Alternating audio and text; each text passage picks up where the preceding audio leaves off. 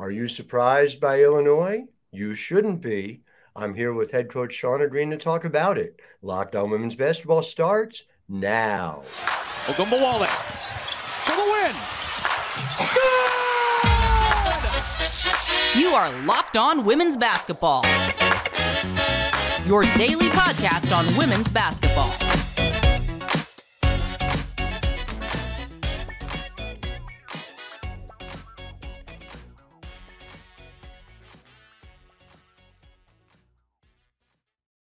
Well, hi, everyone, and welcome to Locked On Women's Basketball. I'm your host, Howard Megdal. Thank you for making us your first listen every day. We are, of course, here for you 6 days a week, all things women's basketball, coming to you Monday through Friday, and then Saturday, of course, also the WNBA Draft Show.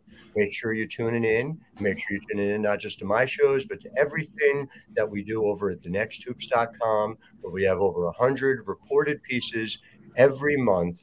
Thenexthoops.com, incredible resource for covering women's basketball. And so as a result, we have been on the Shauna Green train for a very long time. Our A10 reporter, Natalie Heverin, has been writing about you and the success you had there. We had a terrific in-depth feature from Eric Reinston-Lobel talking about the fact that if you were surprised by Illinois, you shouldn't have been. So we're going to get into why. But, Coach, I'm glad you're here. When and how quickly did you know that you were going to be able to come together with this kind of success, 14-3 ranked, doing all of the things that perhaps the national media didn't see you coming?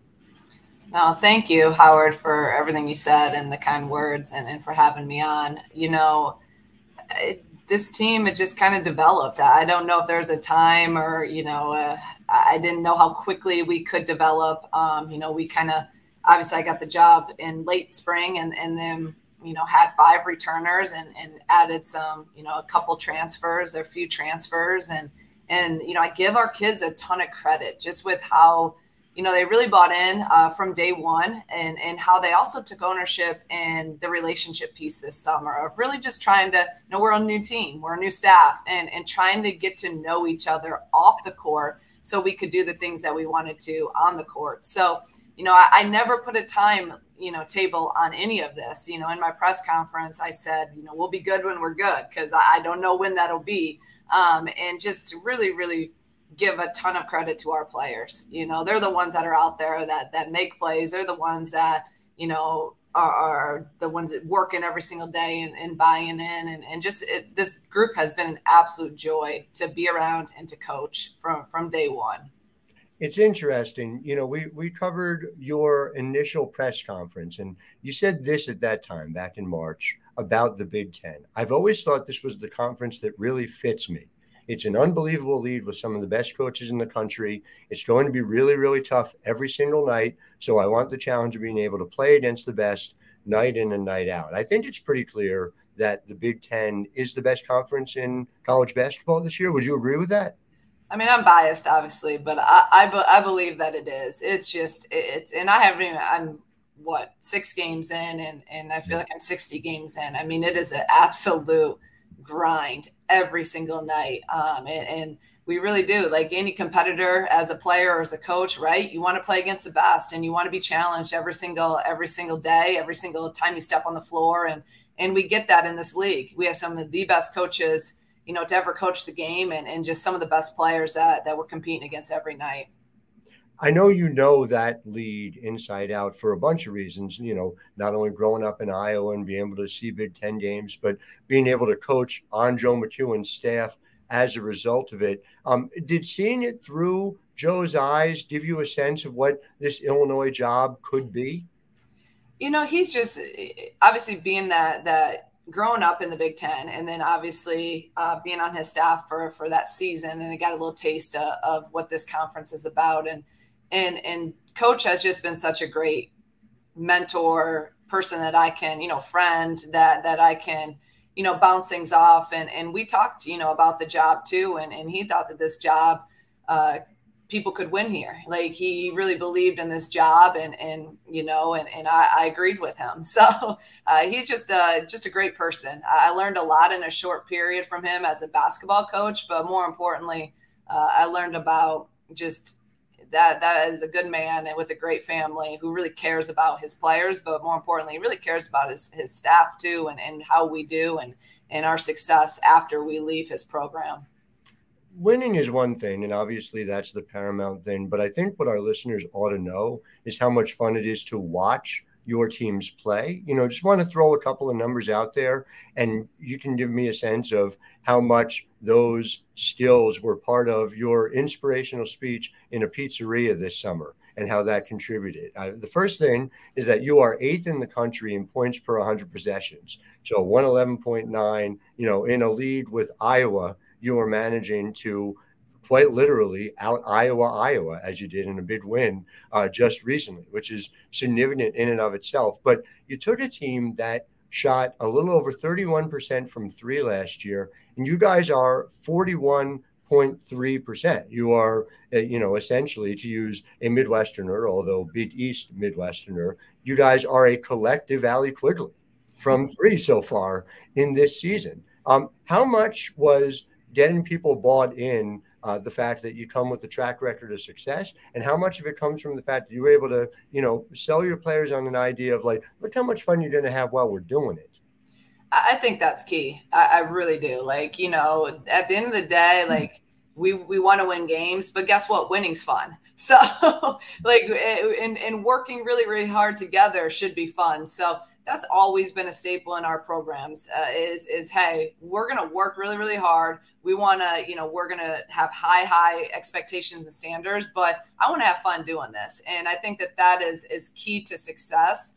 And our players, again, like it was kind of amazing just how from day one with the returners, obviously day one when I was here, the transfers weren't here. So day one, it was those, we ended up getting those 5 that decided to stay with us, and how bought in they were from the start is just, it really is amazing, because they don't have to be that way, right? Like I say it to everyone, they didn't come to Illinois to play for Shauna Green. So for them to just completely say, Coach, let's go. We're eager. We want to do this. We want to win. They wanted to be great. They were so hungry to have success. So they were easy. They anything we said in practice, anything we were working on their shots and tweaking their shots right away, with details and technique and footwork, and they didn't question any of it. And I think, that kind of accelerated maybe some of the process, because they were just so bought in to start. It makes a lot of sense. And it is, before we get into some of the particulars, some of the individuals who are so key to this turnaround, I just think it behooves everyone to understand it isn't as if your teams historically have played any one way. The thing you'd hear from A10 opponents is, oh my God, we got to deal with Dayton's defense. I mean, you are a top 20 program by opposition points per possession consistently at Dayton, right up to your final year there. And so it does seem in a certain way that, sure, there are some overlaps, but just my favorite, my most interesting one is that at Dayton, you were 264th in pace in Division I last year, and now you're top 125. It seems like you've molded your approach here to personnel. Just take me through how you came to that decision. Those are interesting numbers, Howard. I'm glad you gave me those. I need to call you more often and get numbers. So, at Dayton, it's literally, we did not change one thing from Dayton philosophy to here. Nothing. From we defend first, then we want to rebound, and then we want to run. And we've been, like you nailed it, the last 6 years, we've been a top, 25 team in defensive field goal percentage and also defensive rebounding. And that leads to us being able to play really, really fast in our Phoenix transition, where we're trying to score, in 6 seconds or less if we can, and then we'll get it out and run our stuff. And we got a ton of different things we do in the half court, but we're just, that's been probably, and I don't have an answer to it. Even our staff, we're like, it's kind of amazing. We're like, we thought and talked about playing fast when we were at Dayton, but now we're actually playing a heck of a lot faster and able to do a lot of things that, have always been in our philosophy. But I think the numbers now are kind of backing it up from the offensive end. And we're always going to hang our hat on our defense. Like, that is who we are. That is like what, we've won a lot of games and we've won championships because of our defense. So that is not going to change. But it's been pretty astonishing, I think, to me and our staff, the offensive numbers and how those have come along pretty quickly.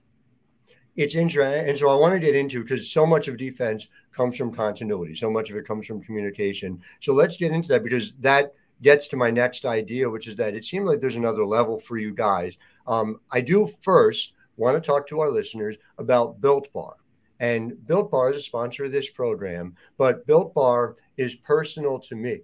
Built Bar is the way in which I'm later today driving down to the NWSL draft in Philadelphia. How am I going to get there? I'm going to get there because I'm going to be eating Built Bars along the way. It's made with real chocolate, but it only has 130 calories, 4 grams of sugar with 17 grams of protein. And by the way, used to be you could only get it at built.com. Now you don't need to wait around to get a box. You can go at your local Walmart, your local Sam's Club. I can tell you the cookie dough is delicious. My younger daughter specifically asked me for a snickerdoodle yesterday. So head to your nearest Walmart today, walk into the pharmacy section and grab yourself a box of Built Bars. If you're close to Sam's Club, you can do the same thing. They've got a 13-bar box. Brownie batter and churro, highly recommended. Brownie batter is my wife's favorite. You can thank me later. Built Bar, make sure you tell them Grandma Myrna sent you. So back to the idea of defense. You guys, when you look at those numbers, you take it inside, defensive rebounding, you're top 30 in the country. Overall, defensive points per possession, it's actually lagging a bit. It's actually around 120th, which is sort of a strange thing to say about a team that's had this much of a turnaround. But does it feel to you like 14-3 is great, but there's another level that you guys are able to reach this year? I totally agree. And you know, I never get too caught up. I'm more a defensive percentage person instead of points. But, you know, we also gave up. I mean, when you're playing Iowa, Ohio State's, I mean, we've given up 90 and you know, whatever, 80 something. Like those are our teams, we're just not used to giving up that many points. But you also, you know, you have Caitlin Clarks and you know, Taylor Mike Sells and just unbelievable players that are able to put up 30, you know, a piece. But we need to, I think, and one thing that, you know, this is our bye week. One thing we've gotten back to this week in practice is our principles and the basics of our defensive philosophy. I thought the last few games we haven't been as sharp defensively of just doing our core values and being a lead in our principles. And so that's where we've really kind of gotten back to basics this week. But I totally agree with you that we can ramp it up more. We can be better defensively. And we need to be quite frank with it. We have to be better defensively if we want to continue getting wins in this conference. We've had too many breakdowns the last couple games, and I know we will bounce back, but we gotta get back to that. You have in Kendall Bostic somebody who's stuck around, somebody who's been obviously a critical part of what you're doing, and her ability to block shots is obviously a differentiator for you at that end. How much does that come from finding people to buy in that same way? And how much of this just comes down to, you know, like the way your Dayton teams would play, it was like, you know, in a video game, a single joystick controlling all 5 players at once. How much does it need to look like that? It's another great analogy I'm going to use. So we talk about it all that time. We talk about 5 people guarding the ball all the time, moving together. And when we're not doing that and we're just playing one-on-one or putting our teammates out in an island defensively, we are not at our best. That is not our defensive philosophy. Is 5 people guarding the ball, keeping them in front, keeping them out of the paint and forcing them into tough twos and having everything contested. So yeah, that is our goal, to get everyone moving in the same direction, communicating at an elite level. And when we are doing that, we can guard. I truly believe we can guard anyone in the country. So we just got to get back and be a little bit sharper with that, and going into this next set of games. Mm-hmm. In terms of the lineups that you've had, you know, one significant change of late, I did not so recently, but is Genesis Bryant coming in and being a starter for you. Over the last 6 games, she's obviously been incredibly productive. 4 games, 20-plus points in her 6 times in the starting lineup. Take me through kind of how you viewed her as a contributor coming over from NC State, and then just you know what led to that decision to push her into the starting lineup over the last half dozen games? Yeah, Genesis, obviously we had recruited her at Dayton and she had told us no and went to NC State. So when she got into the transfer portal, we knew what type of person we was. We knew her character, her work ethic. We knew what type of player she was. And obviously we knew she fit what we wanted to do because we had tried to recruit her before. So that was a no-brainer for us. So I knew what she was capable of. Now, the thing was, she really didn't play for 2 years at NC State. So she had to come, and I give Jen a lot of credit because she came this summer and she had to work. Like, she had to get herself back. She had to get herself back into the playing condition that she needed to be in. She needed to get her confidence back and kind of get that swag back to her. And it took some months. It took some time. But now, I mean, she's just playing at a high level with extreme confidence. And, my decision to not start her, I say with this team, with really every team I've been a head coach with, I made some decisions with bringing some people off the bench that really could be starters. Sure. Last year with our Dayton team, I brought Jenna Giacone off the bench, who was first team all conference the year before and a 6-year senior, because I just liked that production, that she had. Same thing here. Early on, I just really liked having Jen and Jada coming off the bench because they gave us an instant spark. Mm-hmm. Then we had a couple injuries or a couple, not injuries, a couple of people being sick and some lineups change. And then I'm like, okay, let's go with Jen and Makaira both out there to start and bring Jayla and Jada off the bench. So it's not, I don't really overthink that stuff. I don't want our players to overthink it. I just want them to be ready when they go in to the game. And they've all taken all of it great. They no questions. They believe in what we're doing. And I just, it could change again. I don't know. It could change again throughout the year. But right now, I like this lineup, and I like having Jayla and Jada coming off the bench now. In terms of Makaira, and I'm glad you brought her up, Makaira Cook, who has been an absolute force for you guys, just so our listeners know, 18.3 points per game. And again, huge efficiency numbers, 42.4 from three on over 4 attempts per game. I assume it was a pretty free-flowing conversation with Makaira between you guys and her former staff over at Dayton from last year. Yeah, with Makaira, if you know her, and I've said this multiple times, she's just the most loyal person. And when she trusts you, she trusts you. And I just think with her, and those are things that were really hard for me to make the decision to leave Dayton, because I feel like I'm a loyal person and I recruited those kids there, and I love that place. Like, I love University of Dayton and always will. And so it was really, really hard for me to make that decision to leave. So, when I told them that I was leaving that morning, that was the hardest decision I've had to make in a long, long time, if ever.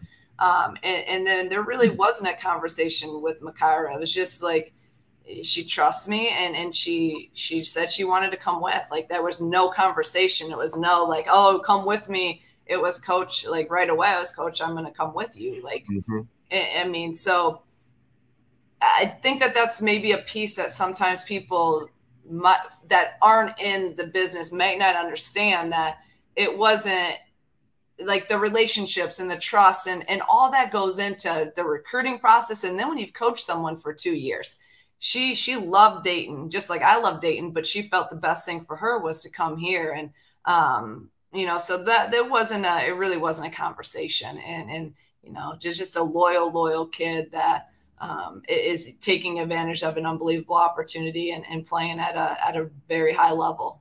Yeah, I mean, it's a business of relationships, like so many are. So yes. It makes a lot of sense. I want to get into a little bit about sort of your medium, longer range vision. First, do need to make sure that our listeners are aware of, and go ahead and grab that, of LinkedIn Jobs. LinkedIn Jobs, it's just vital. If you're a small business owner or hiring manager, you have the opportunity to use LinkedIn Jobs to get your best candidates for it. We recently added 2 beat reporters over at The Next, covering a couple of different WNBA teams, and being able to post at LinkedIn Jobs allowed me to hire qualified candidates more efficiently by matching open roles with people who have the skills, values, and experiences to help us achieve our goals. That's particularly important in women's basketball, where there needs to be an understanding that, yes, this is something to cover, but it's also a movement, and it's something vital at this time. It's why small businesses rate LinkedIn Jobs #1 in delivering quality hires versus leading competitors. So LinkedIn Jobs, you can post your job for free at linkedin.com/lockedonnba. That's linkedin.com/lockedonnba to post your job for free. Terms and conditions apply. So I get it. You're a Midwest product and grew up in Illinois, or grew up in Iowa, excuse me, or they're in Illinois now. But we almost had you on the East Coast. We had you for a while. You know, when you played at Canisius, one of the best players, if not the best player in program history, when you were coaching over at Providence. Do you miss the East Coast at all, or has the Midwest just always had your heart? I actually do miss the East Coast. I was at Providence 5 years, and my husband would agree. Those were some of, our best years out there. We absolutely love the New England area. I love all the people at Providence College. It's, it's just that small school, tight-knit family atmosphere that I really, really enjoyed our time. We have some really good friends that we've made, out that way. And I do miss that. I miss it out there, but I guess you always come back to kind of, where you started and what's true to your heart. And I guess that's the Midwest in me. But, growing up and in high school, I said that I'm like, I'm getting out of Iowa. I'm getting out of the Midwest. That's why I went to play out on the East Coast. And then look where I end up. I end up back home. Our roots are with us forever. I know it. But so we graciously give you back to the Midwest along with KBA at Michigan. It's okay. We'll continue to cover all the best conference, and it is clearly the best conference in college basketball. I don't think that is in dispute. The last place I just want to take our listeners today is just your vision for this. And I think it's fair to say that the success you're having here in year one has a lot of people thinking about what Illinois can be as a power. But to do that in the Big Ten, quite frankly, even compared to 5 years ago, where Maryland ruled the roost and you had a little bit of Ohio State, Iowa on occasion, but it was not the way it is now, where you just look up and down the line. And boy, I don't envy you and the scouts that you have to put together in the weeks ahead. But like, what does success look like? And just, I just want to frame it this way. At University of Tennessee, there are a lot of fans in the fan base who talk about how do we get back to what Pat Summitt did. And I've often said that's impossible. Pat Summitt did that at a game at that time that was simply not nearly as deep as, just the SEC is now, let alone, nationwide. What does success for a major program at Illinois look like now in your view? No, I think you're right. First off, sustained success is just so extremely hard, and it's getting harder and harder, and the everything now that's involved, from transfer portal to NIL. There's so many outside factors that, Tennessee didn't have to deal with back in the day. Now, it was still hard because winning one basketball game is so hard. And that's what I don't know if people understand, that there's so many hours and so much work that just goes into one win. And so that's where I always tell our players and our staff, we're going to enjoy, a win. Like, you have to be proud and you have to enjoy that. And then the next day you move on. But, sustained success is obviously the goal and the vision, and to continue. I want this program to be a top 25 program, consistently. And then this league obviously is really hard now. Now you put in UCLA and USC. I mean, think about how hard it's going to be to win a Big Ten championship. Like, it's like almost impossible, right? Like, so many things have to go right throughout the season. So obviously that we always at Dayton said we want to compete for championships, and every year we want the same goal here, but it's hard. So I think you to sustain it. Obviously, like, we want to be a top 25 program, but then to get into the NCAA tournament and then see what happens once you get in and be able to make a run in there. So those are things that, our goals and our vision for this. And that has to do with, as you know, you have to have really good players. And that's where, hopefully the winning and winning a little bit this year and some of the success that we're having now will open up like, oh, we can do this at Illinois. If we can go here, and if I'm a top player, I can come here and play in a really fun system and play fast, get to shoot a lot and be able to compete at the highest level and win. And that's where we're trying to change, that perception, because they haven't had that success. So, that's our goal. That's our vision every single day, just to get 1% better. And then hopefully the outcomes take care of themselves with, again, top 25 program, competing in the Big Ten and then making runs in the NCAA tournament. Well, goodness knows you've begun to change that perception already. Back in the summer, you said, and our Eric Reinston Lobel over at the Next quoted you, "Everyone's going to think we suck. That's good. Let them think that." Nobody thinks that anymore. So that has changed nice and fast.